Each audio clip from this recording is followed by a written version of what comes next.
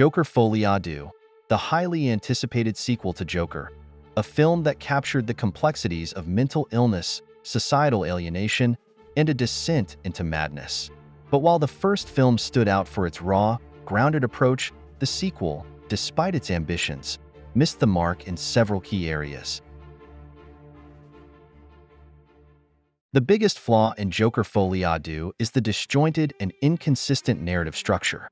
The animated sequence where Joker's shadow impersonates him and abandons him on stage sets a tone that is both surreal and disconnected from the gritty realism of the first film. While this artistic decision may have been intended to signify Arthur's fractured mental state, it creates confusion rather than cohesion. The film bounces between these abstract, exaggerated sequences and the more grounded moments in Arkham, leaving viewers unsure of what is real, what is a metaphor, and where the story is heading. In Joker, Arthur Fleck's transformation into the Joker was a gradual, compelling journey. However, in Folie, Arthur's character seems to regress rather than evolve. Instead of leaning into his newfound identity as Joker, he spends most of the film struggling to maintain that persona. By the end of the movie, Arthur renounces his Joker persona entirely during the trial. While character development is crucial, this felt like a betrayal of the arc built in the first film, where he finally accepted his darker side. Arthur's renunciation of Joker in court undermines the very foundation of his transformation, leaving us feeling like the film is pulling in two contradictory directions. Harleen Quinzel, or Lee, as she is called here, is a pivotal character in the Joker comics. Yet in Folie, their relationship feels forced and underdeveloped. The film introduces her as a damaged but manipulative figure who falls in love with Arthur's Joker persona. While this could have been an interesting dynamic, the way it's executed feels contrived. Her fabricated backstory of growing up in Arthur's neighborhood and experiencing trauma is revealed to be a series of lies, reducing her character to a shallow plot device rather than the complex foil she could have been. By the time she reveals her pregnancy was a lie, any emotional investment in her character has been lost, and her relationship with Arthur feels hollow. Harvey Dent, a key figure in Gotham's lore, is reduced to a background character in Folie. While the car bomb explosion that scars his face and sets up his transformation into Two-Face is a crucial moment, the film doesn't explore his character enough to make it impactful. Dent's role feels more like fan service than a meaningful contribution to the narrative. We are left wanting more from this character, who could have added layers to the film's exploration of Gotham's legal and moral decay. The courtroom scenes, while central to the film, fail to deliver the tension and drama expected from such a pivotal plot point. Arthur's decision to represent himself in court could have been a moment of brilliance, showcasing his unpredictable genius, but instead, it feels undercooked.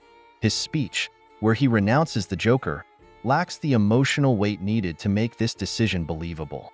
Additionally, the court's dismissal of his insanity defense felt rushed, as if the film wanted to move on from this storyline rather than fully explore it. The film's ending leaves us with more questions than answers, but not in a satisfying or thought-provoking way. Arthur's final moments, where a young patient stabs him and carves a smile into his own face, feel like a desperate attempt to shock the audience. While Joker concluded with a chaotic yet fitting final act, Folie seems unsure of how to wrap up Arthur's story. The symbolic significance of the Joker's legacy living on through another individual is intriguing but feels poorly executed.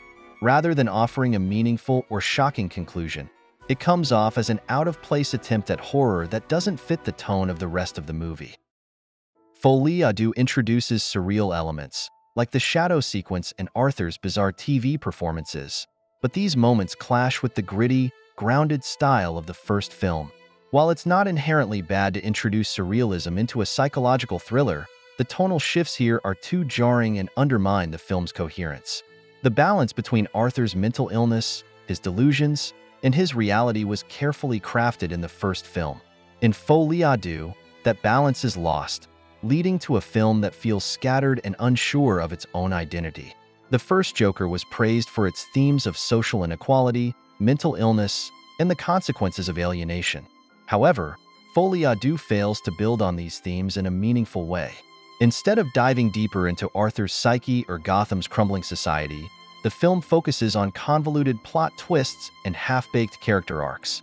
The theme of duality, particularly with Arthur's split personalities, had potential, especially given the film's title, but it's underutilized and ultimately feels like a missed opportunity to explore something truly profound.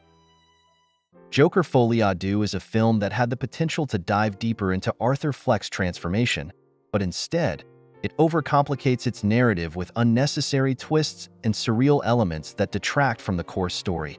The disjointed plot, underwhelming character arcs, and confusing tone shifts make this sequel a far cry from the emotional and psychological depth of its predecessor.